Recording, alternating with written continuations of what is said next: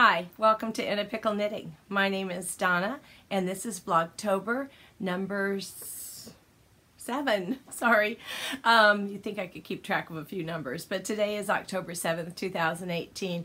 Thank you so much for coming back to watch. If this is your first time visiting, thanks for stopping in. This is a short little vlog about a children's literature book for the season and a little craft.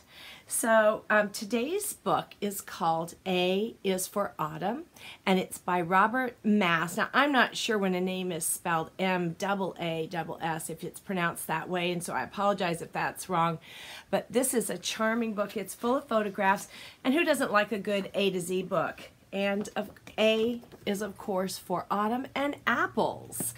Apple picking season here in Virginia. And it goes through showing all sorts of things. I particularly liked the M page, and M is for Monarch. And if I remember, I'll tell you a little Monarch story at the very, very end. So this is a great book for autumn because it goes through so many different things. It shows a variety of photographs for each of the letters, and it would give a great place to talk about different things and share your own experiences. For instance, F is for frost. So you might live someplace that in autumn you don't see frost, so that might be something to talk about, the different weather and climate changes experienced in different places. So I think it's a great book for opening discussion about the season. I think that this book can be shared for very young children because it's just a short little thing, and you really wouldn't have to go into all of the verbiage if you had a really young child. Just enjoy the photographs. All the way up to maybe second or third grade would enjoy this book. A is for Autumn. And so today I have a craft for you, and I'll tell you it started as a Pinterest fail. I saw this project on Pinterest and I thought, oh, how cute. It looks so easy. And didn't turn out to be quite so much, but I persevered because I really thought this has to be possible to be accomplished. And so I did come up with something that I'm happy with, maybe not as beautiful as the Pinterest photo. So let me start off by showing you one of my fails, and I had many. I was doing several at a time. These are little mason jars that you're supposed to use Mod Podge to attach either real leaves or silk leaves.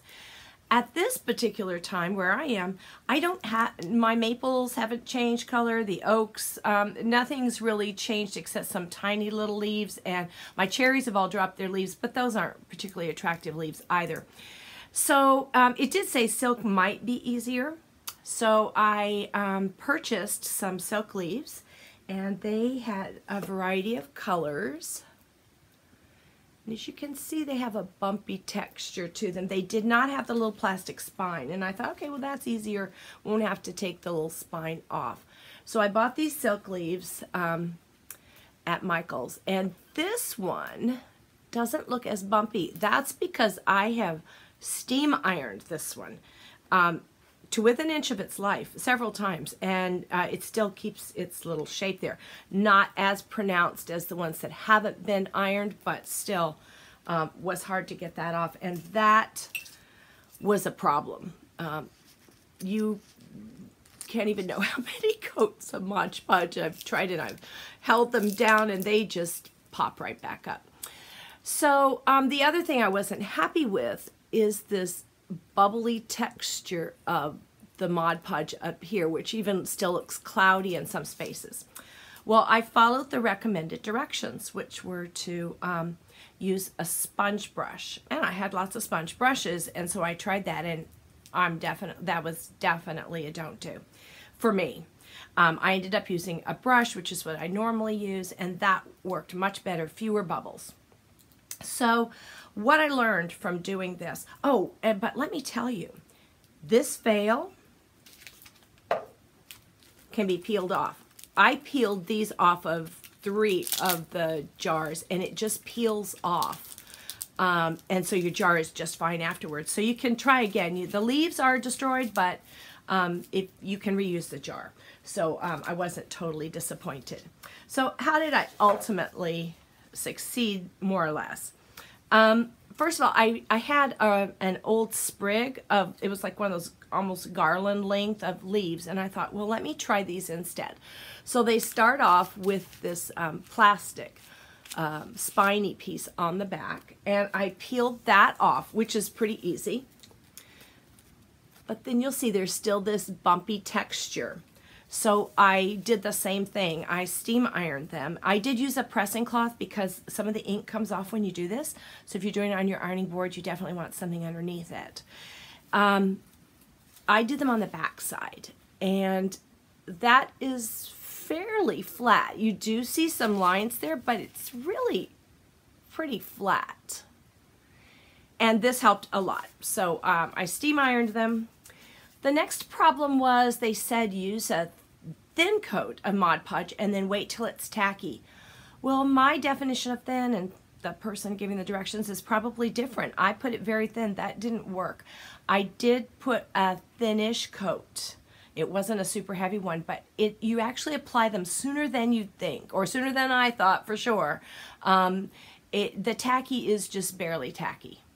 You don't need to wait a long time for that.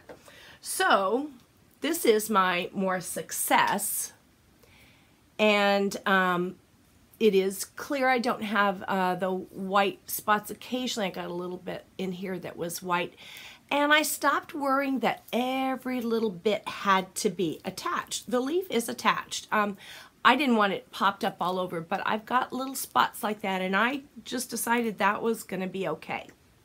So I'll show you a picture here. What I did was I first took my leaves after ironing and having them prepped, put some wax paper down, and brushed the back of them with a very light coat of the Mod Podge and let them start getting tacky first. Then I did the jars, and then as soon as I learned to do it sooner than I thought it even needed to be, just the slightest bit of tack to it, and then started pressing leaves. And I found that if the center part got down pretty well, that was fine, because you can come back later and then apply a little bit more Mod Podge underneath the parts that stick out, let it get a little tacky, and then press down again. And then I put a coat over the entire jar, and I didn't worry that there was a place where one might stick out a little bit. I don't think that's a problem. Tie a little twine across the top, and then what you do is put, you could put a votive candle down in. I prefer not to use a real light, but instead I had these little battery operated ones, and I put a set of 3 together, and I'll put a picture here. So let me quickly go through the materials that you'll need, and I'll put a picture up here, and I'm going to look at it as I talk so that I can make sure to tell you everything. You need mason jars, and they should be clean. I had already run mine through the dishwasher. You need the little votives or battery operated flickering lights. You need some wax paper. I just put that down on my surface. You need the glossy Mod Podge. I used a brush. I had some twine for the top, and then my leaves. And here's a picture of my leaves on the wax paper with that light coat of Mod Podge as they're starting to get tacky. And then here's a picture of my jars as they're sitting, starting to get tacky before you would apply the leaves. So that's today's little craft, an almost Pinterest fail. Many hours spent trying to make it successful, but I'm ultimately pleased with 3 that I have, and I started to peel off the ones that some more that just didn't look great. And my husband reminded me how much my grandson loves to peel things. He loves to peel stickers off of things and paper off of crayons. He says, hey, save it for him. He'll love pulling that off. So I've salvaged all of my mistake jars, and they can be reused and run through the dishwasher, of course. And these 3 can make a nice little lighted piece on my mantle. So thanks so much for stopping by today. I hope that you can make it again tomorrow. And for now, bye-bye.